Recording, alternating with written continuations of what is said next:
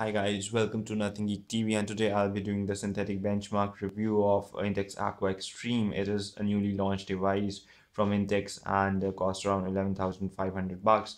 So for testing the phone, I ran two benchmarks, NT2 and Geekbench 3 benchmarks on it. But first, I would like you to run down a few specifications. As you can see, guys, the phone is running in Android 4.4.2 KitKat. It got MediaTek processor with 8 cores. The rendered, the graphic processing unit is Mali 450. Screen resolution is 720 pixel, that is HD1. The total available RAM is 1964 MB, that converts to 2 GB of RAM, and available is 1479 MB. This is around about the same RAM we get on the first boot. So system storage is 1.14 GB and the internal storage is 26.85 GB. So in total of 32 GB internal and system storage. It's a 32-bit device, 8 cores, and a screen density of pixel density of 320 dpi, which is pretty good. Now the sensors, it supports direction sensor, acceleration sensor, light, e-compass, and proximity sensor. Apart from these things are not supported. So NT2 benchmark gave this phone a rating of a ranking of 33099, which is a pretty good, extremely good ranking for a budget device. I mean, it's costing you just 11,500. Now let's see what's the rank. This phone is ranked above HTC One, above Xiaomi Redmi Note, and above Asus Zenfone 5, and is ranked just below LG G3. So that converts to a pretty good amount of RAM. Now let's see what Geekbench 3 has to say. The single core score is 435 and the multi-core score is 2359. The single core score, as we can see, Galaxy S5 got 938, Kindle Fire 900, LG Nexus 5 860. The single core score of this device is a bit low because these are ARM MT6592 processor is powering up this phone, which is a bit mediocre processor, and single-handedly it cannot give you that much power as Qualcomm Snapdragon S4 Pro or Qualcomm Snapdragon 800 is providing.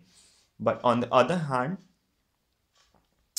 the multi-core comparison, you can see, guys, it is 2359 with all the 8 cores combined. You can see this phone is, I mean, trashing the competition. It's a budget device, still it's defeating the likes of Samsung Galaxy S4. It's comparable to LG Nexus 5. It's defeating Sony Xperia Tablet Z, Asus Nexus 7 tablet, LG Nexus phone are all below it. So guys, this thing is, most of the times your multiple cores will be in action, not all 8 cores at one time, but multiple cores will be in action while multitasking or playing heavy games. And the benefit is single core will be in action when you will be performing simple tasks like texting or maybe sending another message on some online text service.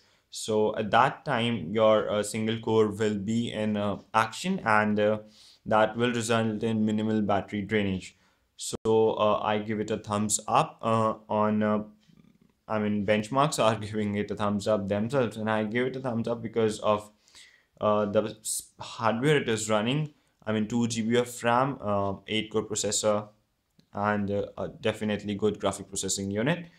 Now, the work of graphic processing unit and a more practical usage of all this power will come alive in the gaming review of Intex Aqua Xtreme. I'll be playing Guns and Blood and Glory, Hungry Shark, and Asphalt 8 Airborne games on this phone. I'll be also uploading a video camera review of this phone shortly. There will be a full in-depth review, and also I'll be comparing this phone with Motorola Moto G 2nd generation and HTC Desire 620G smartphone. All these devices are currently the hottest selling devices in the market, and we will be seeing how Intex racks up against them. So guys, one thing I would like to ask you is to kindly hit the subscribe button, which is flashing below the screen or above at the top right. That way we can stay connected and you will get notified whenever I'm up with these review, which will be in a really short span of time. So guys, kindly subscribe and stay in touch.